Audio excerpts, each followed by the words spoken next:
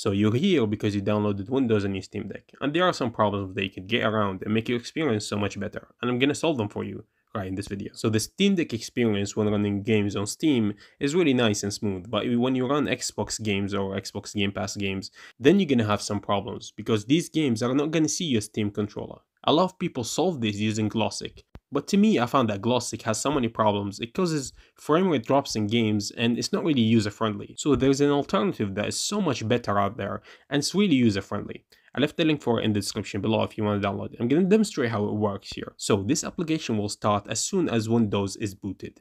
So after this, you'll find it in the drawer here, and then you can do all sort of stuff that you would make your experience so much better. For example, you could map the buttons to anything you want, change the button mapping, and there is a mode here, it's called laser mode. So sometimes you would get double input in some games. So when you turn this mode on, it's gonna solve that problem of the double input and you're gonna play really nicely. So the next problem that we have here, a lot of people have been experiencing jittering with the games. And this is not just Halo, it's a lot of games, and this happens occasionally when you're gaming. So it's not all the time, it just happens occasionally. So to solve this is really easy.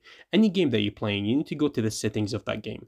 You need to see how the game is running, which mode the game is running at. So you go to the video settings, for example, this is Halo. When you go to the video settings, make sure your game is running either in windowed mode, but it's not borderless, or it's in full screen mode. So either this or that will solve that problem. You'll not see any jittering.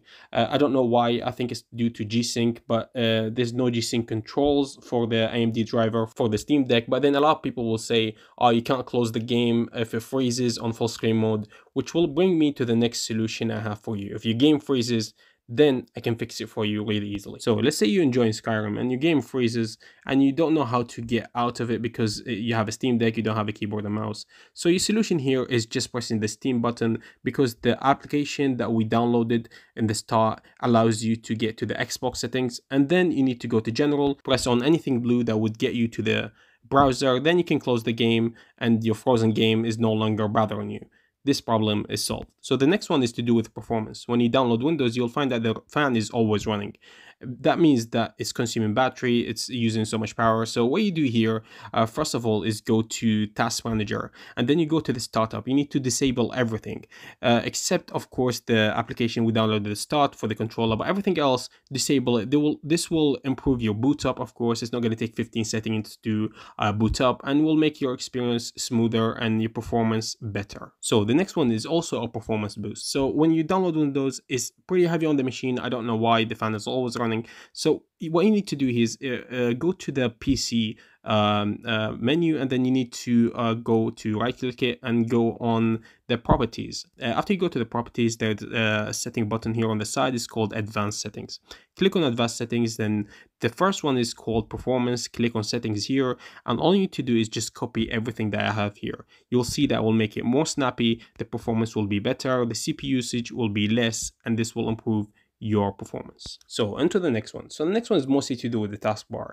Since you're gonna use the touchscreen here and there, and sometimes it's really annoying because there are so many icons in there. So what you need to do is just follow what I'm doing here. I'm gonna hide everything that is not really needed. Not a lot of people use. So if there's something that you use, don't hide it, of course. But just make your taskbar a lot cleaner. It's easier to use when a touchscreen. The best one is hiding the search button. It's still gonna have a button there, but it's not a full bar of search, because I don't see the need for that. And let's go to the next one.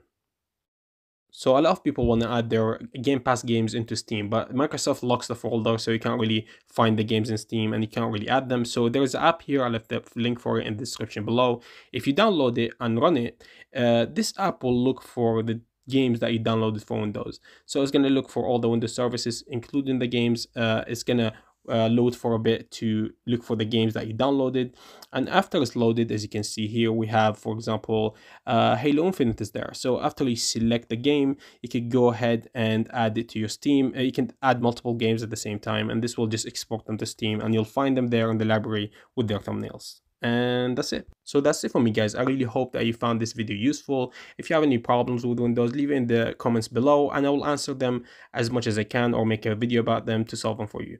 So if you like this video, give it a thumbs up. If you like the channel, subscribe, and peace.